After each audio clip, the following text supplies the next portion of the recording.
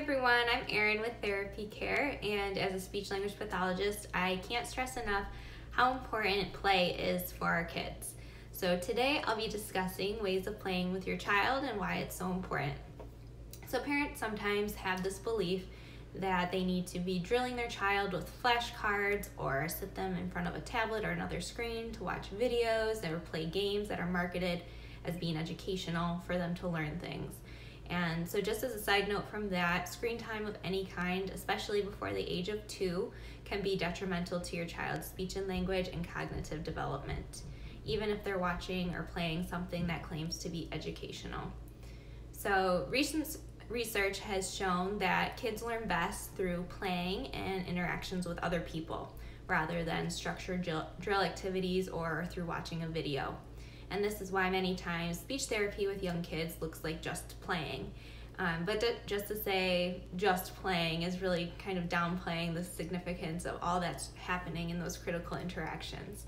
And when you play with your child, you are teaching them so many important basic concepts and communication skills. So you are modeling and teaching expressive vocabulary and social skills, how to follow directions, using joint attention and taking turns, and problem-solving skills. So for example, you are helping them build their expressive vocabulary by describing what the child sees or what you're doing. You are teaching basic concepts like in and on or under or next to or behind.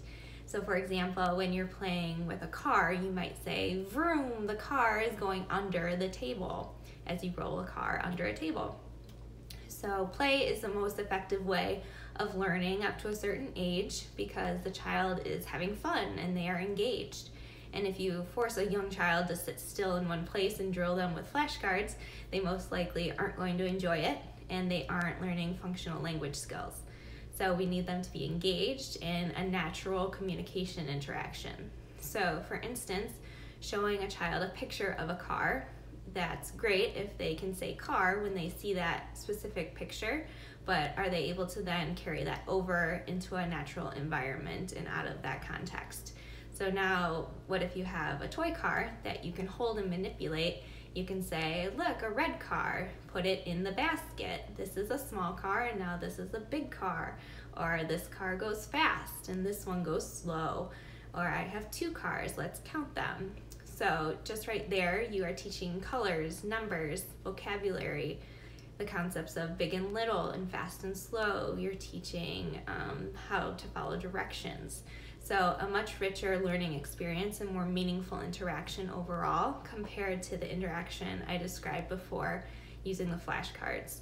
So overall, the take-home message is that children learn language and communication skills from your model, which is done most effectively through playing and also reading together.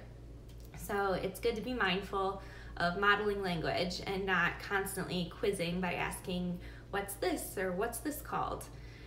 So as a child grows, they go through different stages of play and their play becomes more complex as they get older. So sometimes an early red flag of developmental delay is evident in how a child plays or if they're lacking certain play skills.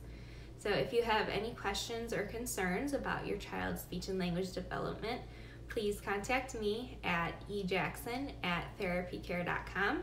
We do offer free screenings and consultations where you can get your questions answered and a professional's viewpoint about your child's development. Thank you so much for listening.